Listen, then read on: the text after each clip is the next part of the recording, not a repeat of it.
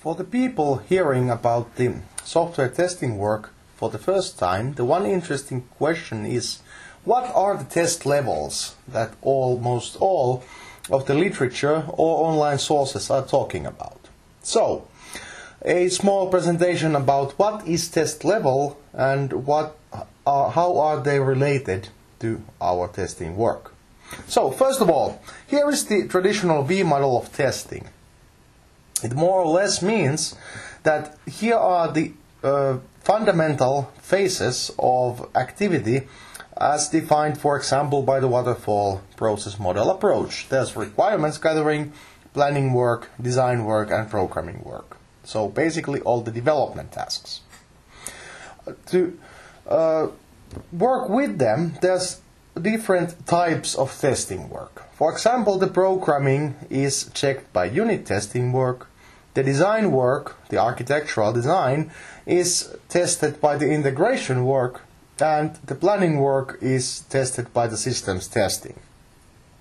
The gathered requirements and made decisions are tested by the acceptance testing, which sees that everything works as intended and that the program already does everything it's supposed to do. So therefore, all these different testing activities or ways of doing testing or scales of doing testing are matched into some activity of development. And this bar here means that as the project progresses, we go from the requirements to planning work to design and so on, and we also first go down into actually creating the modules and then towards up here by making one component, then several, then the entire system, and finally seeing that all the requirements are met.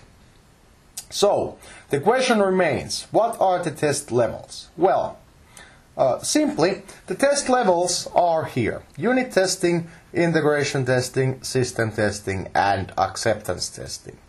So the test levels, or test level, is more or less the definition of the scale in which the testing work is done. For example, the unit testing means that we are testing the programming work by conducting tests on one module.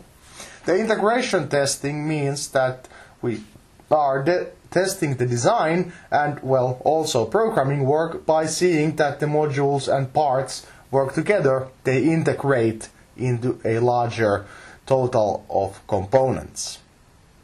The plans and how the system is thought out to work is tested with system testing, and the requirements and acceptance testing match to each other, ensuring that the system works in a real environment.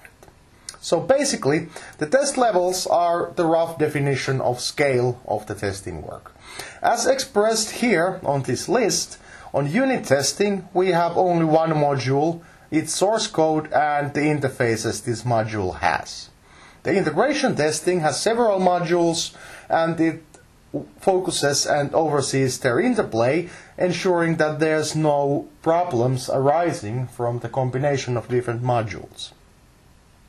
The systems testing or system testing tests the entire system when there's something that works, but it's usually working in a simulated environment or somehow restricted environment, since the acceptance testing is also testing the entire system but in a real or close to real environment. This also means that the system testing is more or less internal acceptance testing, seeing that the product is in a state where it can be given to customer or where it can be introduced into a number of new elements which are present in the real or real environment or with the real users and no longer necessary to keep in lab, where the testers and people doing the development work can easily change the environment or change the settings or cancel, for example, the rollout or shut down the server if there's a real problem with the product.